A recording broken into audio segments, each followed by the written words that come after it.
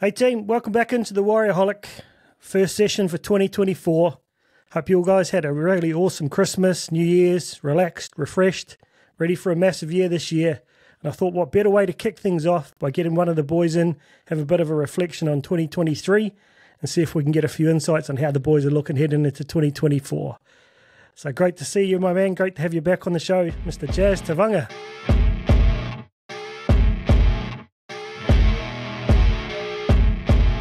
What's up, brother? How's it going? Not too bad, my man. Looking all refreshed there after a bit of a break over Christmas. Yeah. It was a good break. A few beers in the break, but it was day one today at preseason, so now it's time to go to work. Yeah, but congratulations. I see you and your partner have a little bubs on the way there. Yeah, Exciting times, bro. yeah. This is our first baby. We had a few infertility problems. There's a lot of women to go through, but so yeah, we're just blessed and lucky that we've got this far. We're pretty much in the clear now, so yeah, not long to go. She's halfway through the third trimester, so yeah, baby When be is she here due? soon. March. Oh, awesome, bro. At least it's not October, eh? Yeah, exactly. Yeah, but I know that stress. We had a few of those issues ourselves, so a pretty tough time and going through that last year, I guess. And on top of the on the injuries and stuff, so it must have been a bit of an up and down year for you last year, bro. Yeah, it was mixed bag. It was a lot of shit happened in 2023. I'm glad that year's over.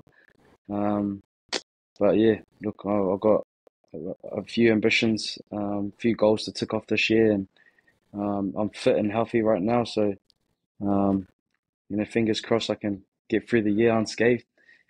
Yeah, but I guess it's when we sit back from the outside, like as fans, for me it was probably the most exciting year for so many different ways as a fan.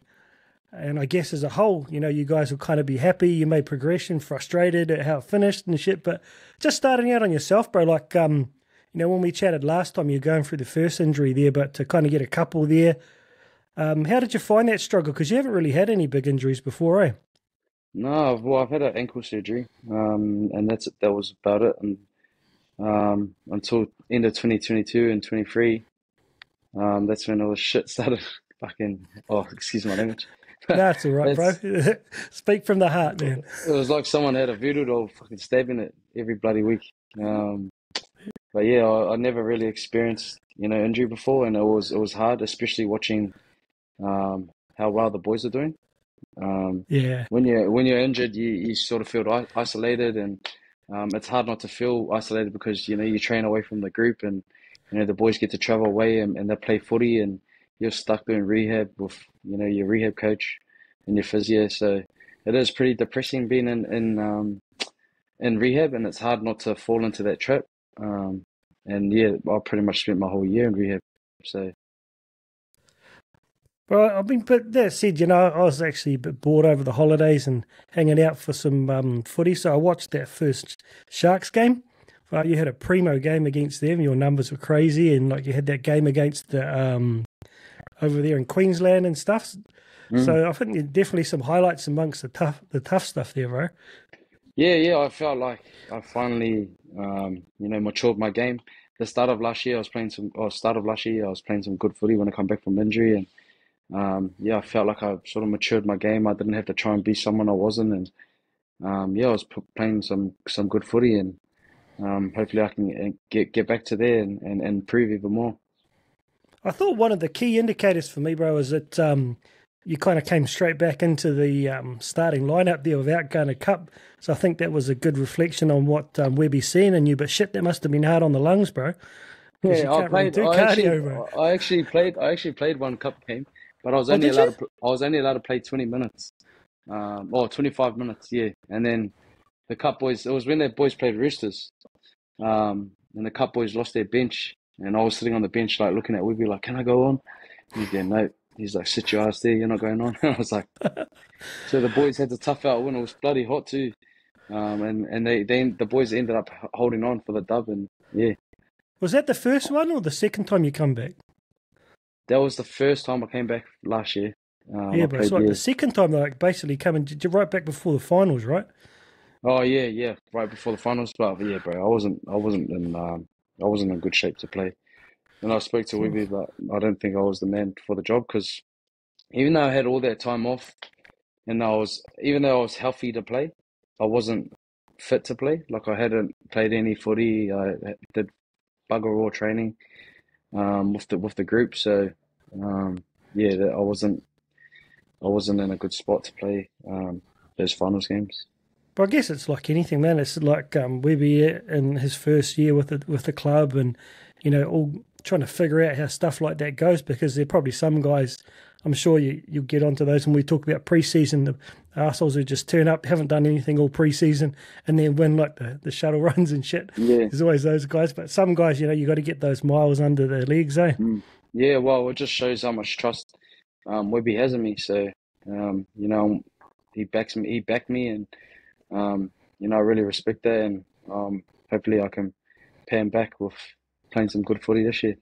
Yeah, bro, for sure. Just before we get on to next season, I'd like to kind of get your thoughts on a couple of aspects about 2023. I know you kind of put the reset button on and start focus on 2024, but I think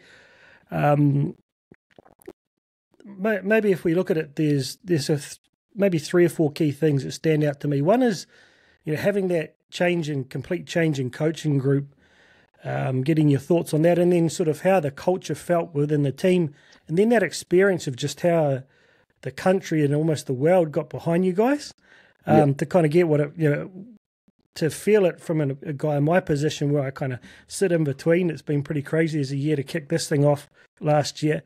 But how did you feel like, we talked a little bit about it. I think we were about a quarter way through the season last time, but what was the biggest sort of difference in the way the coaching went compared to previous years that sparked things? Yeah, it was a huge difference. I think right from the get-go, we were doing a lot of footy stuff, a lot of fundamentals. Instead of, I felt like us as Warriors, we were always running fit, but we weren't footy fit, and we spoke about that in the review of the season just gone. That's where we need to get better. We were always running fit, but we weren't footy fit. And when we get put in high pressure situations, we would either cough up the ball, or give a penalty away, or whatever. So right from the get go, we did a lot of footy, and I felt like we were footy fit last year. You saw, look at our game model, how we were playing. Shawnee was kicking down into corners. Our whole kick chase was down there. It used to be, only a couple guys. There'll be spaces in the middle. Even just playing simple football, getting down there and keeping them down there. And then obviously the coaches, like you said, our group of coaches, I thought they really nailed their jobs in their areas. Like Morgs was our defensive and middles coach. Richie Agar's unbelievable edges coach, and the way our edges attacked and defended, just showed in the games and how we were winning games. And Webby himself, he's got the balance right. He knows how to have fun, but when it's time to work, we work.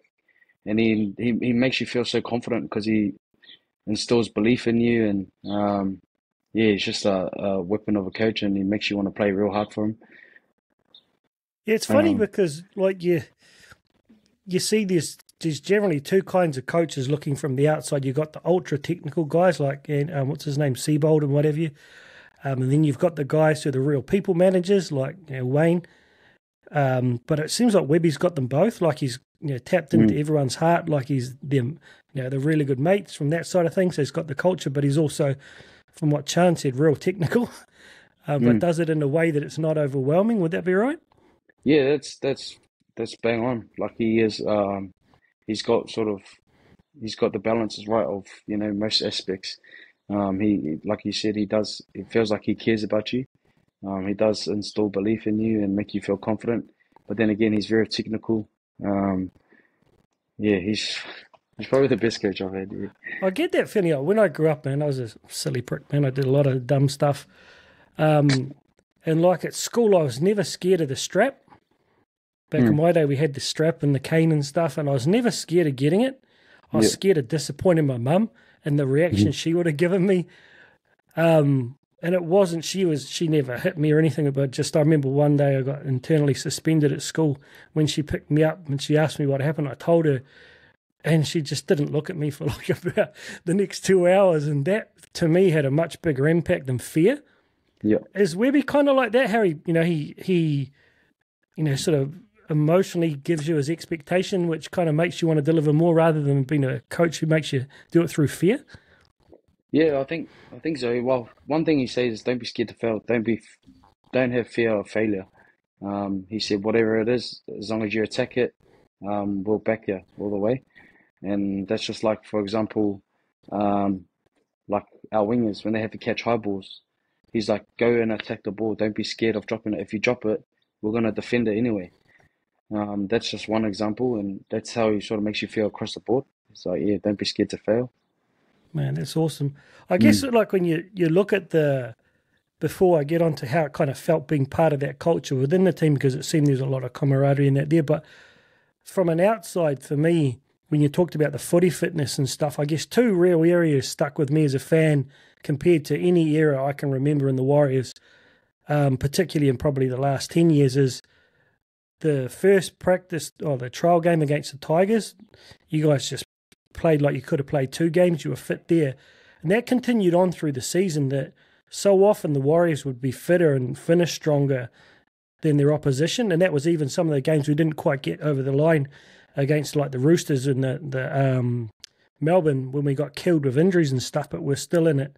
And the other one was a defence, particularly the try-line defence. I never thought that you guys were just going to give it away. Whereas in the past, you'd just be, oh, fuck, just waiting for that hole to open up. But they never really did. Are they two areas you felt like a big difference being part of that?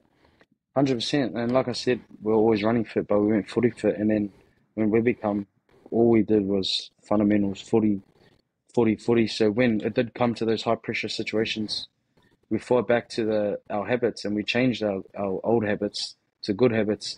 And that's when you're under pressure, you fall back to your, like I said, your habits, your fundamentals. And the amount of reps that the boys that did, when it got to that stage, they were reliable. You could trust them, and they could do the job because they had done all the reps, they'd done the work. The defense, that was, we did work on it, but part of it was, the care for the jersey and, like you said, the camaraderie. I think the boys, the group that we had, there was no dickheads in our crew, and I think everyone really genuinely cares about each other. And, if you got a brother, you're not going to try, you're going to try your best not to let him down. You're going to work that much harder. As opposed to if you got a dickhead in the team, you won't really give, 2 shits about what happens to him. So, there's a couple of things in there that plays in that. And I think we had it pretty solid last year. Because I've always, you think like no one goes out there to intentionally miss tackles or whatever. And if you're getting into an NRL team, 99% of the time, you're a good player and you fucking know how to tackle and stuff like that. But if your heart's not in it, like we talked about during that, particularly the last year of COVID, when a bunch of guys had made it known they didn't want to come or whatever, you could just see the look in each other's eyes or the look across at someone thinking, fuck, man, what are you even doing? Whereas this year, if we switch to the culture, looking at the Panthers, for example, when they first started their run, you'd see those massive try celebrations or the massive high fives or pats on the back when they saved the try. And people started to give them shit for being cocky, but from the outside, it just, to me, looked like guys who'd worked so hard and they were delivering on what they'd tried to do, and they're just excited to be part of that with their mates, and none of it feels like a show for the crowd. It just seems like you guys are like, yeah, bro, we got that. Is that how it's starting to feel with you guys? Yeah, I think celebrating good moments in games, it creates energy, and, you can be stuffed, and then someone forces the error. The energy that you get off that, like I said, builds energy, and the other team can feel that too. If you look at the Rabbitohs game, when the boys played at home and they lost, you saw every little moment that the Rabbitohs won, whether it was an error or penalty, they carried on like dickheads, like they're all bloody celebrating like they won the grand final. And you just started deflating the boys. And if you look at the team who the Rabbitohs had on paper, and you look at our team, you're thinking, no way, this is like a cup team. playing against the Warriors, and somehow they just managed to, get the win that night. And I believe it was because of, something as simple as that. Yeah. Just energy and celebrating those good moments. It's plays a big part. You saw that in that turnaround again in the away game against the Sharks, but at half time there, the heads are sort of a little bit down. But even when they were getting like try after try, you could see that, like, I'm going to get you guys back. And then, after that little halftime chat and you guys came out, it was literally feeding off that energy. And you saw it like with Ed, bro, when he's getting wound up against Mulatalo, giving him a bit of a push to celebrate. I think it was when Adam scored in that corner there. And you could just see it feed off them. And I think the biggest example how that culminated was against the Knights in that final. And it wasn't just you guys, it was the crowd, bro. Yeah. Every time they'd mess up, and I can't remember what that song was like, see you later, something or other, and like the whole crowd singing, you guys are done, go, and how they walk back from to halfway and try and come back when you got 30,000 people telling you you're done, not just the team, bro. That was such an awesome way to cap it off from a home experience. What was that game like for you, bro? Bro, that game was something else. I was so buzzy to just be a part of it, and I remember finishing the game when I'd finished my stint, and Shawnee had done his stint. He walked off the left side of the field, and he had to walk up, do a big loop around, and just to see the roar of the crowd, how happy they were, I was just so I was pretty proud of what the boys had achieved this year, or of the year, and it was just so good to see because our fans deserve it the most. And then I remember when the game finished, I just looked at Robbo, and when Robbo first come into the club, he was making all these big changes, and not everyone agreed with him. And to look at where we were when he first come on board to where we were now, I was just like, bro, that's the hard work that you've done, you and your team have done. All those calls there when people thought you're crazy doing what you've done, the decisions that he had made. I just saw that how happy he was, and I told him, I was like, bro, this is all the hard work that you've done, and to where we are now, we're a top 4 team. Last year we were 15th. Now we're a top 4 team.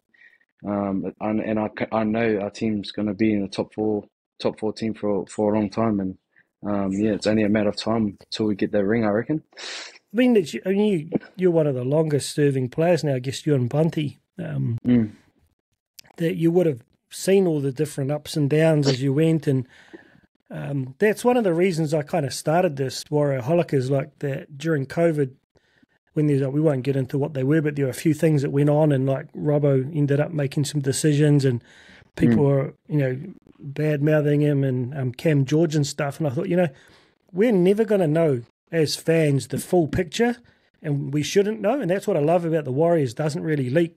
Like RTS, the first time he signed, the second time, no one knew until the day it was announced, bro. Whereas you get these other clubs, it's everyone's talking about it. So to see like a guy who's put as much money and commitment, risking his family's livelihood into the club that we love, and seeing how he can sit back and smile about it now, but he's empowered Webby and Cam George and Cappy and that to do it. I'm forever grateful that he sort of looked after you guys during COVID. But just to quickly jump back to that Knights game, bro, I didn't know what was going on because I was in the east stand on the south end, and the crowd was going nuts. And I thought there's a streaker or something. And it wasn't until Sean got around the try line, like, oh, bro. And like that moment, and also, I don't know if you saw it, but when Dallin scored that try in the right corner and he stood under the post and just goes like this, waving his hands to the south stand, and the crowd just went nuts. But I'll never forget being part of that, and just the whole chanting the whole way through a game, bro. I'm determined to make sure that happens again this year. So heading up for round 1, bro. Well, 100%, bro. And I think just the way the country got behind us, it was, something I never experienced before. I'll be walking the street and then guys will be going up the wires, and I'll be like, oh, what's up, bro? But in the past, bro, when we've lost real bad, I'll go into the supermarket and someone will be like, these are fucking shit. Yeah, bro. But So it was cool for New Zealand to, get behind a team, because we are, the only team in New Zealand, and it felt like, we were the bloody Kiwis or something. Even more than, I mean, all I can say, bro, is my kids were born and raised in Japan, and I think my daughter was about 5 when she came here, and my son was about 9, and they never really got into footy. Like, I followed the Warriors over in Japan and watched some stuff, but even being here, they've never really been interested. But my daughter, who was like 10 last season, she started coming home, and every second word was up the wires. She'd be looking at the games with me, and by the end of the season, like, her and her mates remembered all of the players' names and everything. And she went from no interest in sport, any kind of sport, to being fired up about the wires. And like this, she's going, I'm going to be the junior Warriorholic. I'm going to have my channel, and I'm going to say, kia ora whanau, today's game we've got. So touching the hearts of those young fellas and young fellas, bro, that must be pretty awesome when you see that. Yeah, 100%, because, this country's been, predominantly rugby country, and it felt like, we sort of, it felt like we passed the All Blacks. Like, it was a World Cup year last year, and no one was really going on about the All Blacks until after our season. And nothing against the All Blacks, but just the craze from the fans, how crazy they were going was, something that I hope we get to experience again this year. I mean, you think like they had. I mean, it's tough because I grew up playing rugby. I always loved rugby, but I don't. The rules of rugby have kind of destroyed the game for me, and I find it really hard to watch. Just the whatever, but I still enjoy the All Blacks. Yeah. But they were lucky it was a World Cup year, bro, because that kind of had an opportunity for them to kind of get out there in the media again and get a bit of interest. But unless they have a crazy year this year, and if you guys continue on like I think you're going to, you can just see, like, what was it? They had like 2,500 guys apply for the open trial. Like, when you did it, how many guys turned up to that? Going back, I don't know, a couple hundred. So that's a massive sign. There was even kids flying from Australia and that coming over as a child. Like, that's how crazy they were keen to get behind us. And it's amazing. 1 year we've gone from having to pay overs and trying all kinds of tricks to get people to come and to hold on to them, to then we've built an environment where people will want to come and hopefully take unders to play for us. So I'm just stoked for guys like you and Bunty and RTS and the other long-serving players. You've had us hardcore fans who've always stuck there, but you've had that people calling you arseholes or whatever in the street or the bullshit on social media, to now not have to go away to experience that success, to experience that in your own backyard. And I know you guys, like, it pisses me off. Like, we're going to use this as a segue into 2024. When I see online these wankers comparing you guys to North Queensland and how they kind of fell off a bit last year after that big year, with absolutely no rationale behind it. And for me, they had a bunch of young guys who made NRL debuts, but then went straight into Origin, then played a World Cup, their bodies would have been shattered. So they come back fatigued already. You've got a completely different style of coach in Todd Payton. I mean, you've experienced both, but I look at what Webby's built last year, that nothing was a fluke. It's built on fundamentals, culture, competitiveness, no dickheads. Then you add Chanel, RTS, and Capewell to that. How do you drop off? Yeah. It's not 100%. Even the same thing, bro. On that, switching into 2024, how have you found the preseason so far? Is it same as last year, or kind of leveled it up a bit different with the way he's approached it? No, well, after the 2023 season, the review, we just said that we need to be better in all areas, and one of the main areas was we need to be fitter. We look at the Broncos and the Penrith grand final. Realistically, I don't think we would have went toe-to-toe with them like the Broncos did in that final. So it's about improving, getting them better in areas that we're already good at, and then getting better in areas that we obviously need to work on. And the preseason's been really enjoyable for me. I've sort of, the rehab team and the strength and conditioning team have sort of not eased me in, but just sort of monitored me and pulled me in and out of drills or games that I need to pull out of. And I've built myself up nicely, and now I'm back with the team, fully back with the team. And I've got no injuries or anything, so yeah, I'm really enjoying it. It's been Touch wood, a lot bro. of, yeah, Touch touch wood. wood, bro, for 100. Been a lot of wrestling, a lot of running too, as you can imagine. But yeah, um, today It, was our first okay, day back, and it was more skill based today. Did some wrestle with Kai, some gym, but tomorrow's our hard day, so yeah, not looking forward to that. it's interesting you mentioned like the Panthers and the Broncos, and I honestly felt like you guys were better than anyone else in the comp, and you had the ability, I think, to beat both the Panthers and the Broncos. But I felt like it's hard to describe particularly the speed and momentum they were able to get through their Yeah. forwards, like hit the tackle, get a bit of momentum on the ground, and get the ball up and back into the dummy half's hands before the defence is set. From the outside, kind of seemed like something they were a little bit ahead of you on. Is that something you kind of felt on the field against them? Yeah, 100%. Look, I think looking back on the game, like I've watched it a couple of times, and it just pisses me off because that team that the team that played that night, that didn't look like us the whole season, and just the way we were moving, the way we were defending, like we were getting 2, 3 man tackles in, all year, and then all of a sudden, Broncos' game plan was just to isolate one person. As soon as they bumped them, they throw an offload out the ass. And I don't know how many offloads they threw that night, but that was like the license they got given. That's what it felt like their game plan was. And we just didn't adapt and we couldn't stop them. And yeah, the score just got too far ahead. And then once that forward pass happened with Reese, like I'm not going to say we would have won if that didn't happen, but that sort of deflated because we were right there with them. I think it was 24-12, I think the score was. And that was at halfway. We get that ball back. I don't know what happens. We might score, we might not, but I think it could be a different, result. I'm not blaming that though. They were beating us all over the park with a lot of things. But yeah, that was But certainly the nail in the coffin after that. in the past, though, bro, like it would have deflated me in the fact that shit, we missed our one opportunity. But if Mm. you look at both the Panthers and the Broncos, Broncos, what are they, about year 4 or year 5 in their kind of rebuild under Walters, and about year 6 for the Panthers. You learn about the emotion of the event and stuff like that that's different and so forth. So you've experienced that, you level up, you know how to go back and reflect on something. You don't know what you don't know, bro, with not having played finals for ages. But like I said, I genuinely believe it wasn't a fluke last year, so you can build on that. Whereas in the past, it would have been, oh, fuck, that's us gone now for the next 5 years. So that pain, bro, you'll be able to look back on that at certain times during next season, and it'll make those burning lungs just a little bit easier to push, right?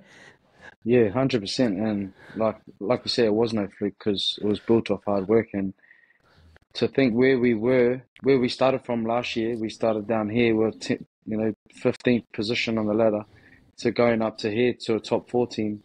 We start here. We don't have to start all the way back down. We don't have to learn all the shit we learned last year. We just have to get better at them. And I think it's, adding the guys who we added in, Roger, Kurt Capewell, Chanel, adding them into the mix, we can only get better. And I think like our real shot is going to be this year. With ads leaving, I don't know what's happening with Sean yet, but I think to win it, like our real shot is this year, and we have to fucking do it. Like there's no other Bro. choice. Yeah. So just to kind of wrap things up, when we spoke last time, we talked about the preseason for 2023, and you mentioned SJ was a bit of an influencer there, how he came back with a chip on his shoulder and just worked harder than he's ever done before, maybe sort of set the tone a little bit. Anyone standing out this year who's come in and showing the way a little, or is everyone sort of fighting to be that guy? Bro, there's been a lot of young fellas that have been very surprising. Not surprising, but you can tell that they're going to have good years. The young fellas I'm talking about are Zion, Ali, even Dimitrik. I know he's in rehab, come from ACL, but or he's working hard, working his ass off. And then from the older boys, who I think has had a good preseason. I mean, Sean, I think him coming back last year, that and him setting the tone, like that's just engraved in him now. Like that's the only way he's been training, and which is good. But I think Roger, there's no surprises there. Roger is a freak of an athlete, but the preseason that he's having, it's like he's never left. He hasn't skipped a beat, and yeah, he's very athletic, I'll say. And he's had a huge preseason already, and yeah, it's scary to think, in a month's time. Today we said we had 25 sessions till the first trial, which is 4 or 5 weeks away. Another 4 or 5 weeks of hard work. Scary to see where we're going to be. Yeah, it's interesting you mentioned those young fellas. Like I don't know why, I've always been a fan of Zion since I saw him. Playing for, did he play SG Ball first Australian Cup? I can't remember, but just seeing his athleticism and his energy and still being so young and able to compete with those big guys. And I thought Dimitri, when he first played that game against the Panthers, there's just something in his eyes looked like he felt like he was amongst stars. It was a little bit overwhelmed. And unfortunately, he got a bit of an injury. But when I saw him go back into Cup and watched him after that, he looked like a man amongst boys. He looked like he'd gone up that level. And I really saw, because I remember after the Tigers game, I think it was Jacob Laban and Zion, all the fans go, "Oh, they're awesome." And one of the guys that interviewed Webby said about them, he goes, "Yeah, they're okay, but Sifakula was outstanding." Yeah. I didn't even really notice him that much. He'd obviously seen it right on from that Tigers game, but seeing him after he went back into Cup, you can see he's got something about him, that boy. Yeah, 100%. And it's just crazy how these guys are so young. And I'm like, what the hell are your parents bloody feeding you? Yeah, bro. When they say they're like 20, 21, I'm going, when I was 20, 21, I was bloody scrawny little, I couldn't do what they do. But yeah, like you said, man, they got something in them, and you can tell they're going to be special players. Ali's a similar. Who knows what would have happened if he didn't do his hammy or whatever. But that kind of leads me to one question, I guess, is you probably wouldn't have seen it, but I did a review of the depth by position, just as a way to fill a gap before Christmas there. Mm-hmm. And it's amazing how much depth there is, and particularly, so you look, we went from everyone complaining, even me, thinking centres was a lack of, one of our weaknesses, to now, you've got 4 genuine, top class guys potentially, and Ali, Rocco, and Adam, plus RTS. So you've got a real quality centre. Then you've got in the halves there with SJ, who have we got there? Tamari Martin, we've got Luke, we've got Chanel, and Ben Farr. He's really surprised me over. This year he was outstanding. So the depth in every position is how Webby gets people to be patient, and we don't lose these young fellas who get impatient and get big offers to go overseas is what I'm really curious to see. Yeah, hard out. And bro, like you said, the depth is only a good thing because it creates competition and it makes you work harder.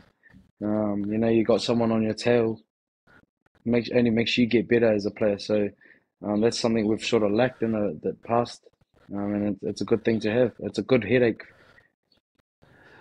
Do you feel like the boys, there are going to be some guys who started in those final games who might end up in Cup to start the season next year, and how how you keep those guys motivated to not feel like it's how you get them to not, or to use it as a source of motivation rather than dropping their lip. Because that'll be injury is one thing you can't control, but if you went from being a starting or bench player to Cup, that must be a pretty tough thing to handle, Yeah, well, there's a reason for it. You're obviously lacking in some area, and it's up to you to go back and assess your game, get what the coach wants from you, and go work on it.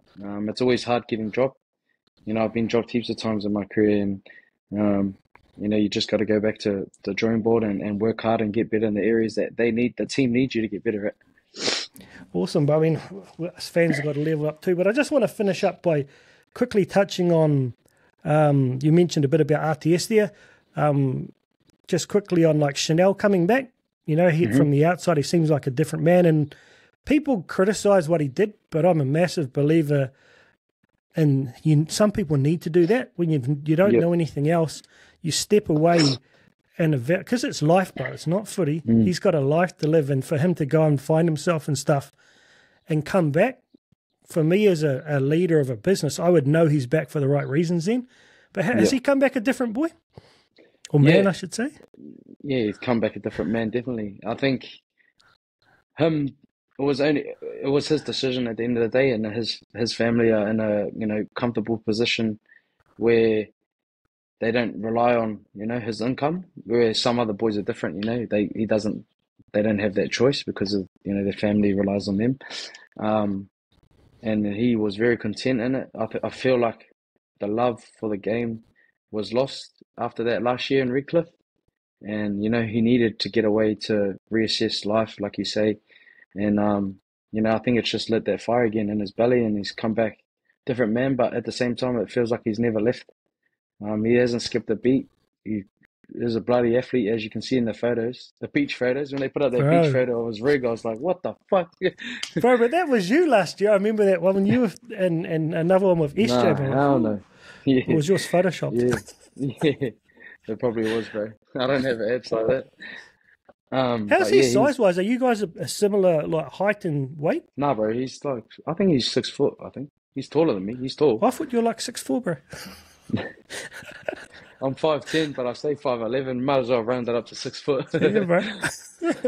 Without the hair, though, it's a bit tough. Put the hat. Oh, yeah, I know. No, 100%. What about Capewell, bro? It's like a random having a Queenslander. Haven't had one since bloody Jacob Lilliman, I think. An older guy kind of coming in there. Yeah, well, he's obviously got a good relationship with Webby. He's a winner, obviously. Comes from Penrith, won one at the Sharks. Queensland, like you say. And yeah, he brings a lot of experience. He's a very hard worker. He's going to fit into our team really well. I don't know what the rotation is going to be, who's going to be the other back row, who's going to move into bench prop, whatever it is. But having someone like him, his caliber, is a very good signing.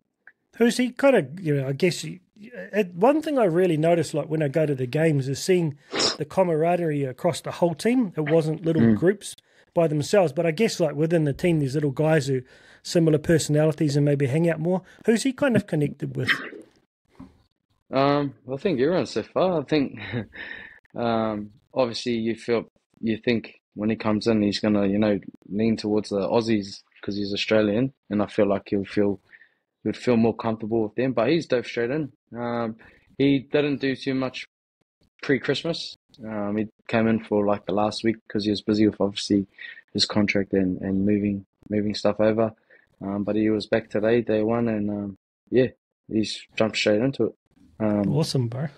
And I guess it's I know you and like some of the other boys forged a real strong relationship with AFB, so it's another one where I get annoyed when people talk about NRL with these contracts and personal reasons and shit, that it's no different than any other fucking job, bro. Like, we all get to a point in our job for one reason or another. We need to move on, and we've all got contracts.